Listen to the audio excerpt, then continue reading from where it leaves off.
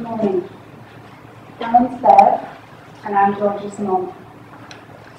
Friedreich's ataxia is an autosomal recessive inherited disease that causes progressive damage to the nervous system. It manifests in initial symptoms of poor coordination, such as gait disturbance. It can also lead to scoliosis, heart disease and diabetes, but does not affect cognitive function. It is caused by triplet repeat expansion in the FX gene, which leads to reduced frataxin, a mitochondrial protein important for iron metabolism. There is currently no treatment proven to alter its natural cause. Friedreich's ataxia is annoying. My walking is my most obvious symptom, but I also have hypertrophic cardiomyopathy, which is a thickening of the muscular wall of my heart, making it harder to pump blood around my body. I have acute scoliosis, dislocated knees, and I have nystagmus, which is weird shaky eye thing, and severe fatigue.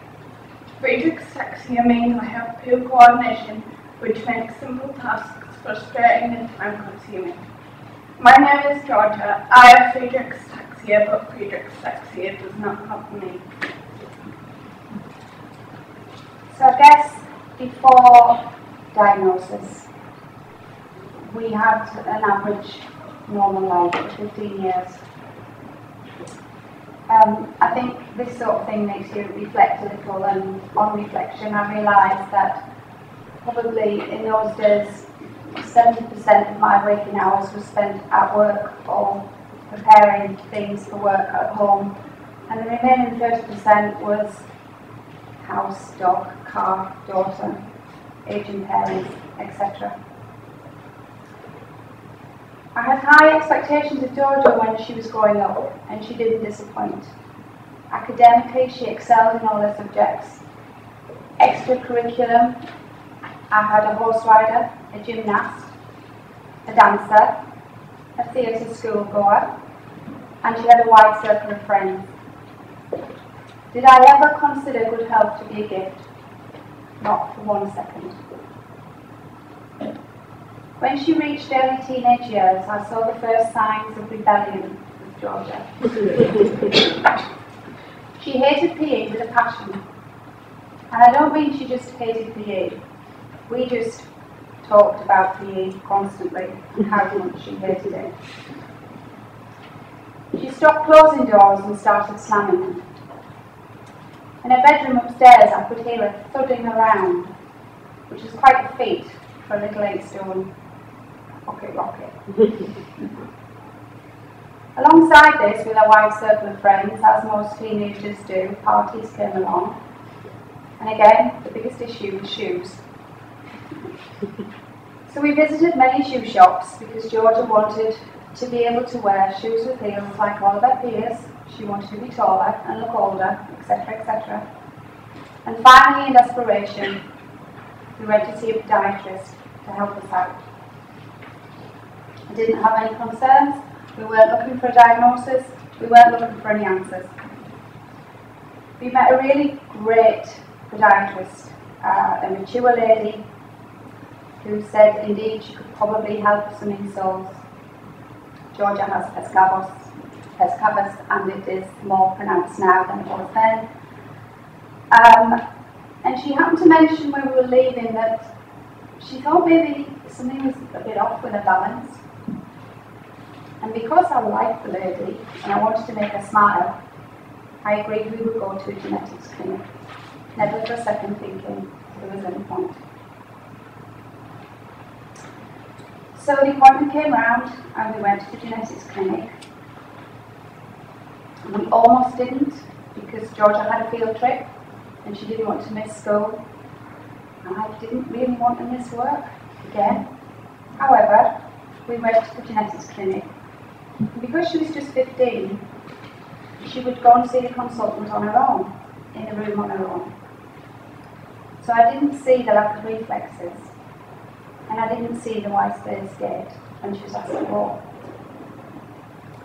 So when I collected her from the doctor's room, he said to me that he would like to take a blood test of me and from me and Georgia's dad, and was I aware that Georgia might have slight scoliosis.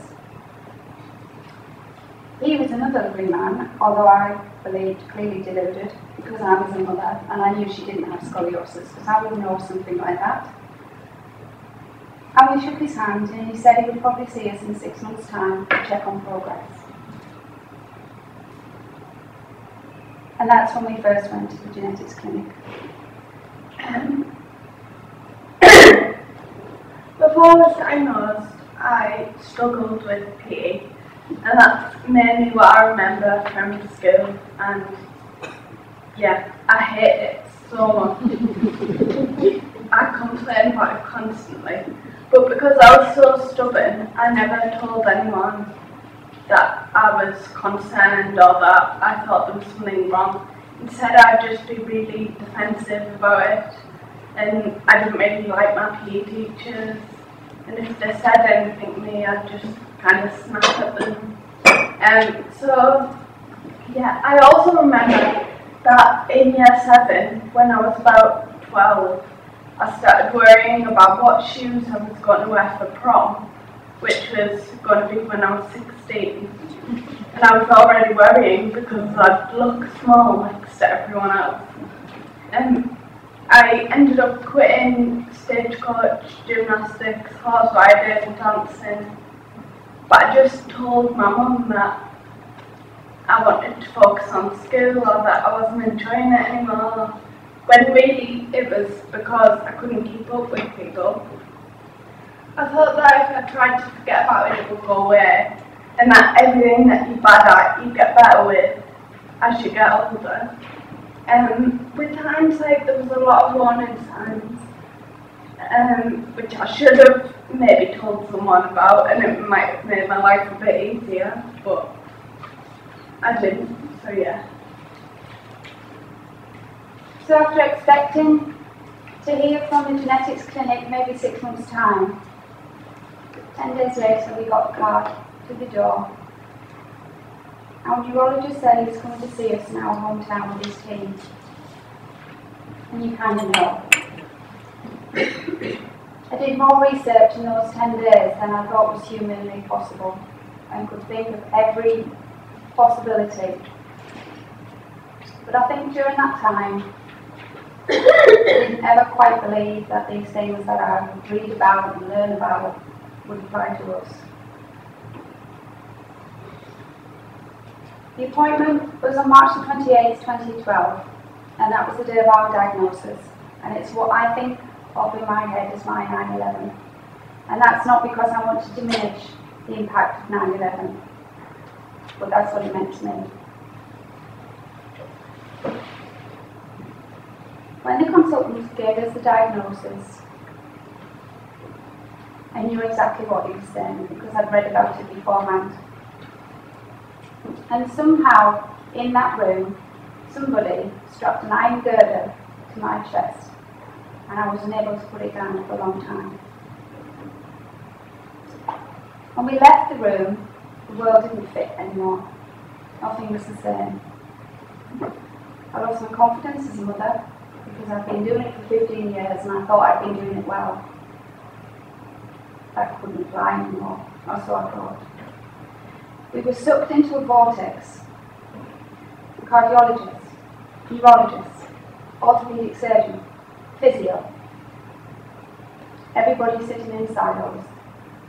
There wasn't any good news. Georgia did indeed have cardiomyopathy. She did have acute scoliosis of a 47-degree curve. Her physio arrived for the first session with knee to toe splints, which I didn't think were in existence anymore.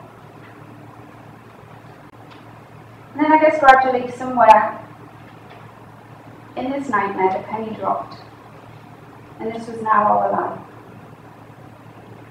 And I had to get with the program. So I researched like a demon, and again, probably more than was good. I asked all the questions you would expect of a parent who has a child being diagnosed. I learned about frataxin and offered to give her mine. I wanted to know what treatments were available and why there weren't any treatments. I joined support groups.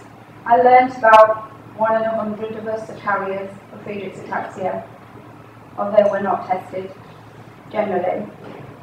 And George is fairly typical.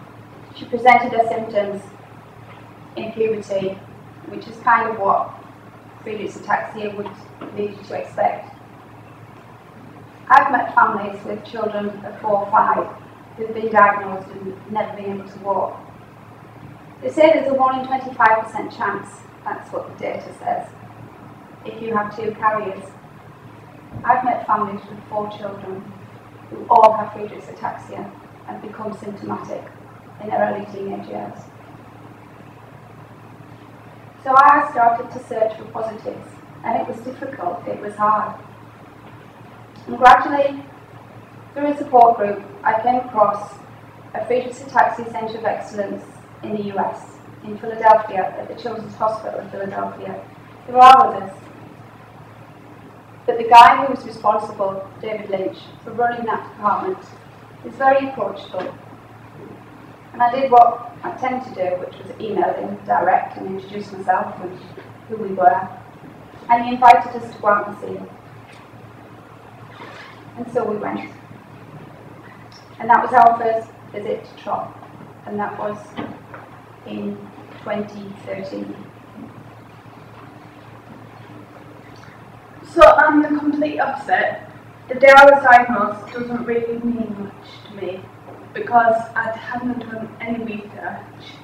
So when they told me that I had FA, I had no idea what that was, and they gave me a leaflet to explain it, and that was it. The only thing I really remember from that day was being relieved when I was told I didn't have to do PE and and I know I keep going on about PE, but it really affected my life. I was in denial, I think. I went to the park after the hospital and I took one of my friends to the side and said, I've been diagnosed with this condition called Friedreich's ataxia. And she said, what's that? And I said, don't know really. And so nothing changed immediately for me. It just had a name and I didn't have to do PE.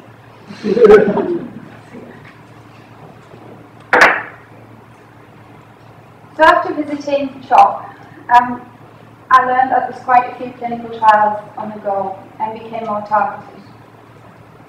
We've got, as patients, or with Georgia being a patient, a very simplistic view on trials. Of course, we're aware of the challenges and the funding and everything that it takes to get a drug into a trial. But it seemed to me at the time, learning about clinical trials, there seemed to be some bizarre things that came into play. We learnt about trials which would be looking for improvement in vision, which is a very worthwhile thing. But trust me, with Friedreich's ataxia, it is not your prime concern. So I started to look at likely trials that were coming up.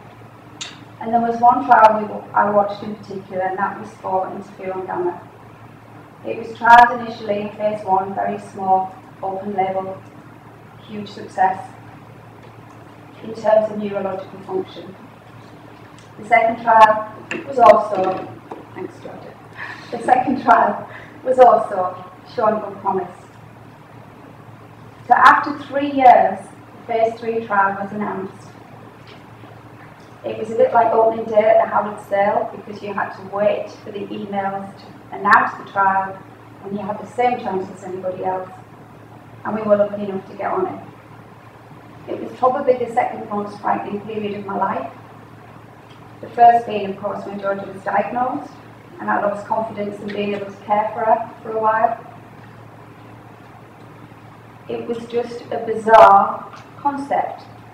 From our normal life, here we were signing up to travel to the States in excess of 12 times over a 12-month period, which, by the way, we use fundraising. I just want to dispel any myths that we have copious amounts of wealth and cash at our disposal. We have some fabulous friends and family. I was taught how to give injections and interferon. It was tiring. It was scary. God, we were being proactive and we were doing something about it. For the first time in 3 years, we were doing something about it. We were trying to take some control. I read often about the barriers in clinical trials, and one of the things that puzzles me is when reference is given to the barriers of having clients or appropriate patients to participate. In my experience, and I have now met many hundreds of young people who've had their lives hijacked by this terrible disease, I have never come across anybody who would not willingly participate if everything was in the right place. Obviously, I'm talking about finances, time. I just don't understand that, which is why I think patient groups are absolutely the way to go.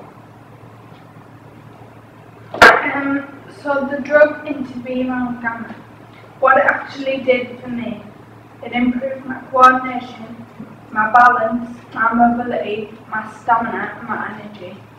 I needed less sleep to function like a normal person. I was also poorly with the cold a couple of times while I was on the drug, which was nothing to do with the drug. But I found that the time it took for me to recover from it was a lot shorter than what it would be if I wasn't on the drug. And also, I think it slowed progression down. Now, people would say that I wasn't on the drug long enough to prove that, but I also wasn't on the drug long enough to disprove it either. In general, trials make you feel like you are doing something productive. It gives you back some control that you lost when you were diagnosed. It gives you motivation. For example, I exercise more now because I want to see an improvement. I've got to meet new people. I met the first person I've ever met with FA on this trial. And I got to travel and go to new places. It taught me what to expect from a clinical trial. How beneficial it is and how much of a great experience it is. Also, there's no reason that other people can't access what we have done.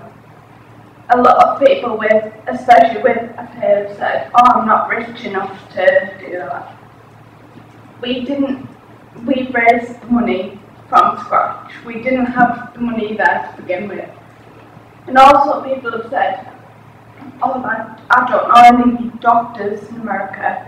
I'm not part of any patient groups in America. My mum just emailed the doctor doing the trial that we wanted to be on, and that's it. There's no secret behind how we did it.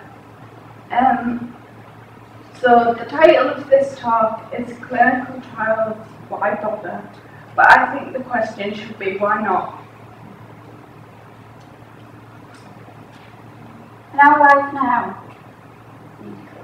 Oh, I'm sorry. I'm going to stop.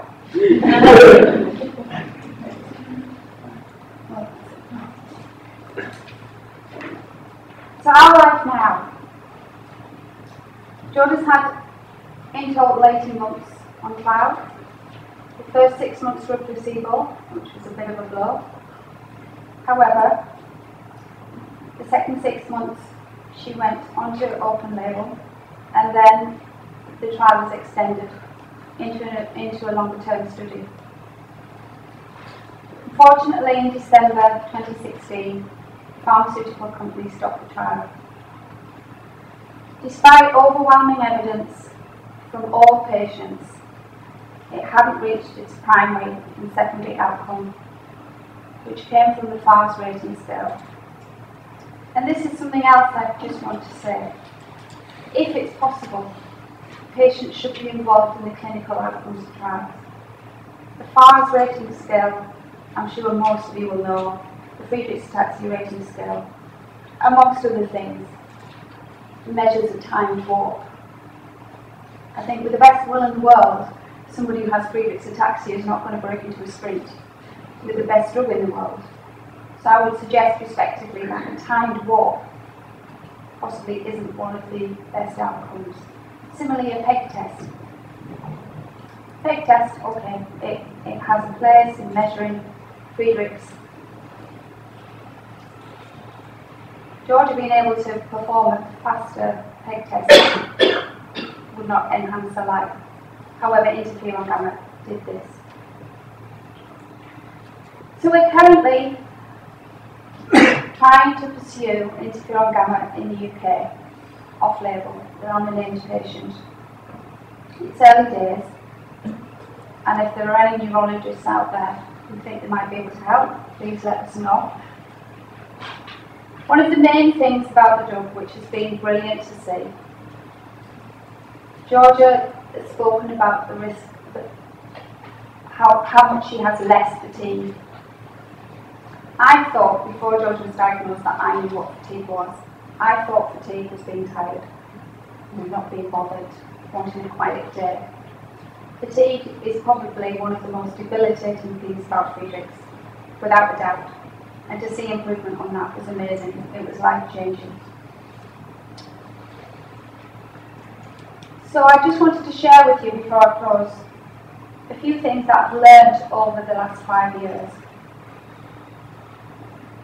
Acceptance doesn't mean resignation. We have rare diseases and we want to do something about it. Rare doesn't mean it doesn't happen. I've seen the stats, we know about them. And I've personally met hundreds and hundreds of young people who are affected by this disease. Sadly, some of them lose their fight prematurely. Genetic doesn't mean anything aware, even you. We don't have anybody in our family with Friedrichs, as far as we can tell, for as many years back as you care to mention. And yet, it still keeps happening. People are extraordinary with their time and their kindness. And I just want to pay tribute to our NHS. There's a lot of problems in the system. However, the people that work for the NHS have kept this lady sane in the last 5 years. My daughter is everything I knew she would be. She's beautiful, she's funny, and she's clever. She's also brave, determined, and strong. And she's become my role model. Because through it all, this young woman, just like she has today, gets up and shows up. Thank you.